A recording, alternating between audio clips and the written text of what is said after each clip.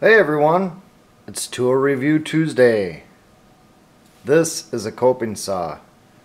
One thing that many people don't know about a coping saw is these parts right here, you can turn them and it turns the entire blade. So you could cut this way. You know, like if you're cutting a block this way and the block is longer than that, you couldn't cut it all the way.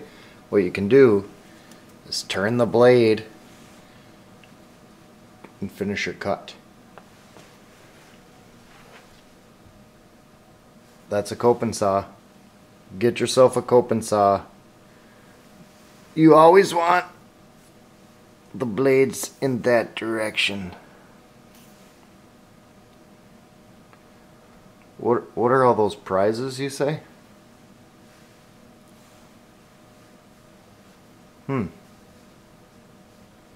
I'm not sure.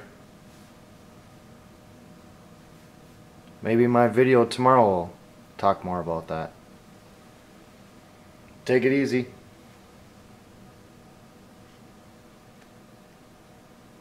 How do I turn this damn thing off? I don't know.